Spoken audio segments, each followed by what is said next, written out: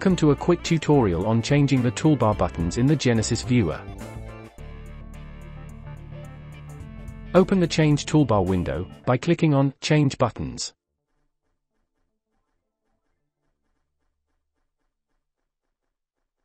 Or selecting the Change Toolbar Buttons option from the View menu.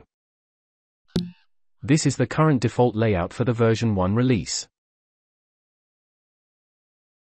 Then you can go through the list of available options, and select or deselect the buttons you want to be shown on the bottom toolbar, to those of your personal preference.